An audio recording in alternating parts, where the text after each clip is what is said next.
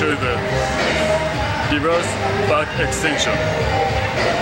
First, lie face down on the 45-degree reverse back extension bench and put your ankles underneath foot pad. And then contract your abs to support your lower back. And then contract your hams and glutes to bring your upper body in line with your legs. You don't need to pull up upper body back so much. So in case, so you'll hurt your lower back. I always cross my hands in front of my chest like this. Okay, I'll do it for now.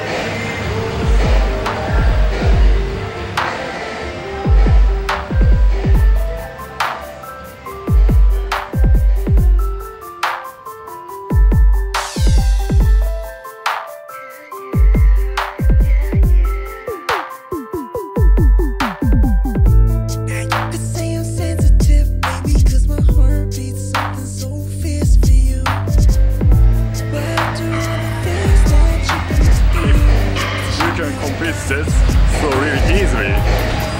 I recommend you should hold a barbell plate like this across the chest and for more resistance. Okay, now I'll do this. I'll do the same exercise holding this barbell plate in front of my chest. Okay, check this out.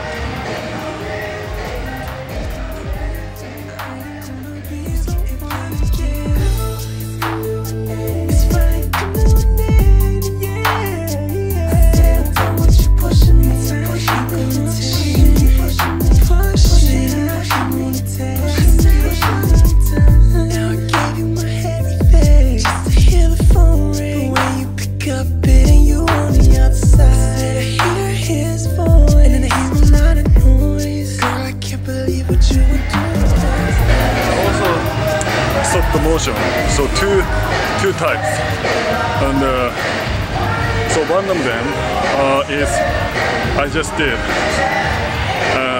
The another one is I can stop my motion at the middle part of the movement.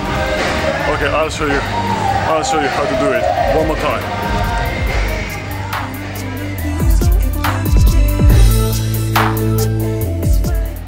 This one or this.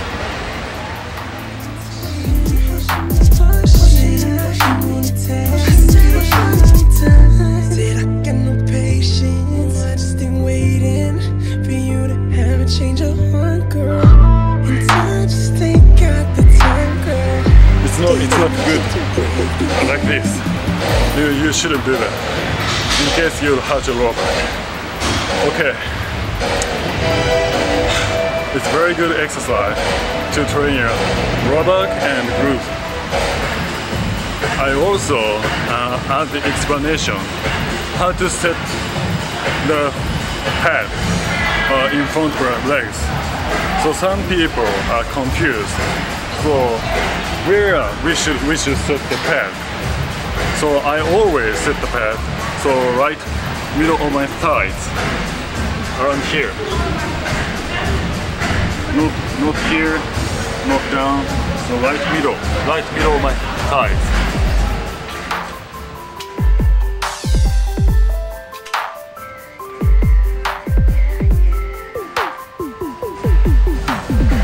Yes, now it's perfect position for me.